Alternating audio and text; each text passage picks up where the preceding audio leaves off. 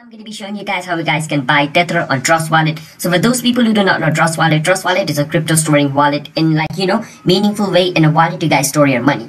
Well, basically crypto wallet is a digital wallet where you guys can store your crypto, as it has to be digital because crypto is digital. So you can't just store crypto in like a regular wallet, alright? So that's basically what crypto wallet is, and Trust Wallet is one of that. And Tether is basically a stable coin. It is also known as USDT. Why is it stable? Because its value is equivalent to US dollar and is backed up with US dollar. What that means is when you're buying one Tether, basically you're buying $1 US, alright? And you're paying for the equivalent of $1 US.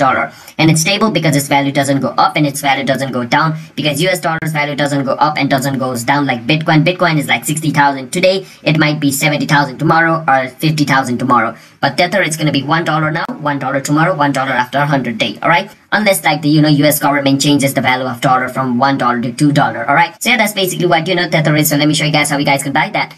First step, you want to open your Trust Wallet, go on the buy section. Once you're in the buy section, you want to search for Tether, and Tether you want to do USDT, alright? That's going to show you two USDT, which means ERC20 and TRC20. ERC20 means you're going to be buying Tether on like the, Ethereum network, and TRC20 means you're going to be buying Tether on the Tron network. I'll suggest you to use TRC20 because ERC20 is really expensive and TRC20 is really cheap rather than ERC20. So I'm going to go on TRC20 over here. Once you click on it, it's going to take me to the buy USDT section, and I have already written my amount. I want to buy around $150 worth of USDT, and it's going to ask me to choose my payment method. I'm going to use Simplex. Once I click on next, it's going to take me to the official website of Simplex where I can log it into my Simplex account, and after I do that, it's going to ask me for my payment, and after I fill up my payment form, it's going to purchase Tether on my Trust Wallet. So that's basically how you guys can buy Tether. So hope you guys were able to understand the video.